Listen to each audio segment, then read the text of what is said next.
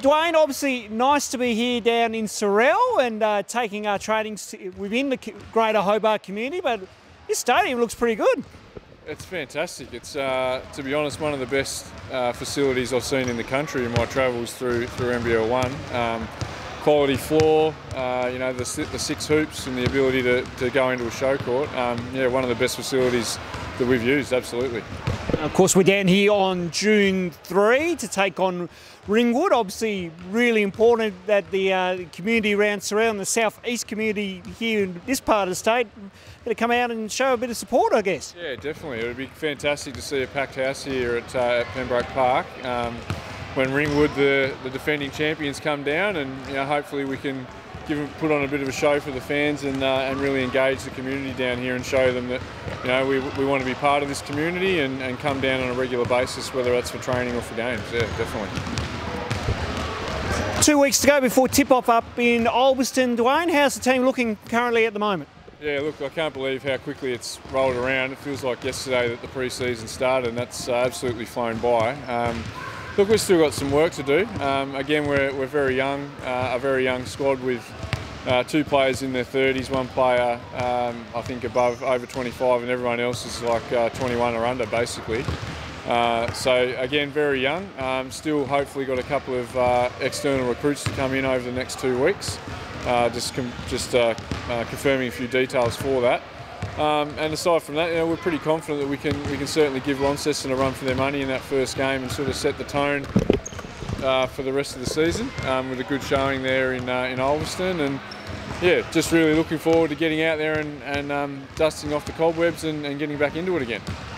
How vital has been Kayla Steinel to the program right now? You know, watched most of your training session there, Dwayne. She taking good leadership from the word go. Yeah, absolutely. She's been a godsend, really. You know, with the loss of Kylie, there really was a bit of a leadership void there, and Kayla's really stepped in and, on her own volition, taken up that mantle and really used her experience to really help the girls. She's had a couple of weeks off with some family issues in the States, so today was her first training back, and probably the best training she's had.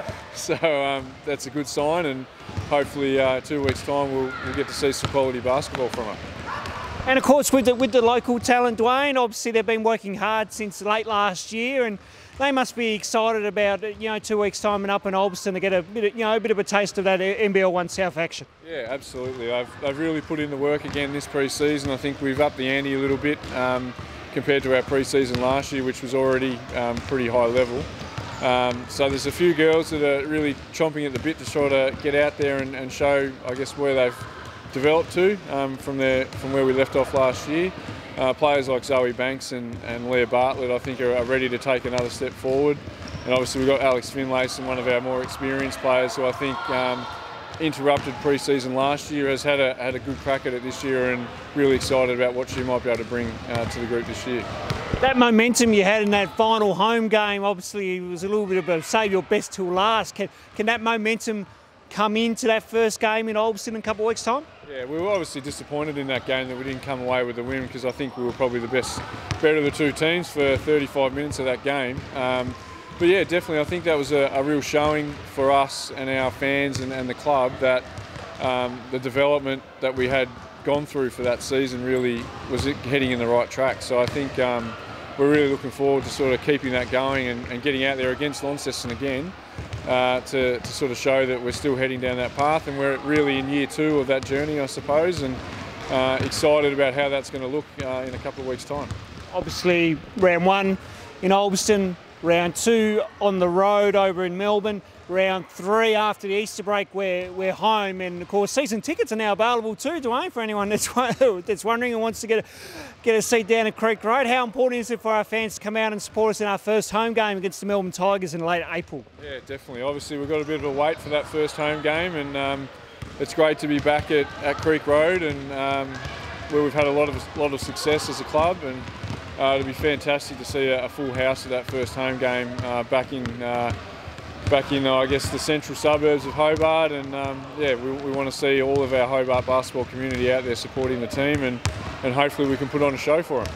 Absolutely, and good to see a few young ones here as well too. I think we're hosting a little bit of a clink as well here, Dwayne, so nice to see already there's some good support around the community here. Yeah, definitely. Part of the reason why we wanted to come down this weekend was sort of to get in touch with the community and show the local kids what we're doing with this program, and you know, let them know that if they use this facility well enough that maybe one day they can be part of that as well. So yeah, and we hope to come back a couple of times through the year to do similar things, and it's great to see so many kids here getting in amongst it. That certainly is. Dwayne, thanks for your time, and we'll speak soon. No worries. See you soon.